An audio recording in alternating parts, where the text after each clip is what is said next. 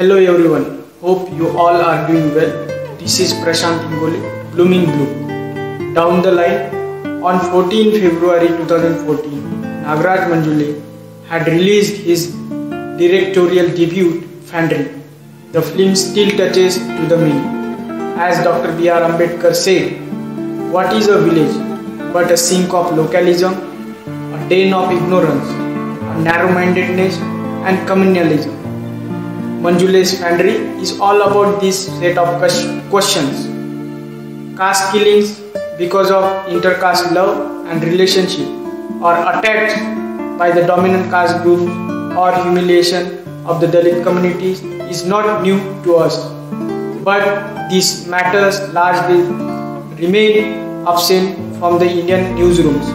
Cinema rarely touches upon it. It is because of the directors and the actors from the marginalized communities, the matter of caste making its presence on the cine screen.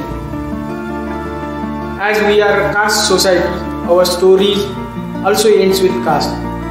The story of Fandry goes same way. In this authentically articulated piece of art, Manjule presents the social dichotomy in which we live. Some of you might have watched a film or might have heard about its story. It is a simple script, but a masterpiece in cinematographic making.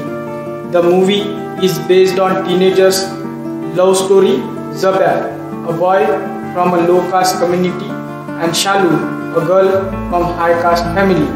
Fandry is about freedom to love, justice to get education, and liberty from caste-based occupation that is deeply rooted in dirt and the stigma.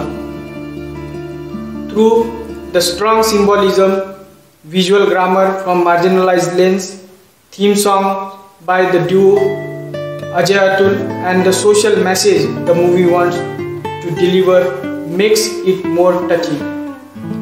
In the end, Zabia could not find a black sparrow. He could not go to the school. He could not find love. He could not even find a social dignity for his family.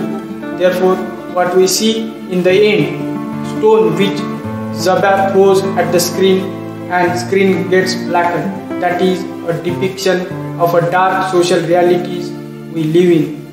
Fandry presents a generational cultural change that is portrayed through Zabia and his father. Fandry is a journey of a caste-based occupation, stigma, love, anger, and social rape.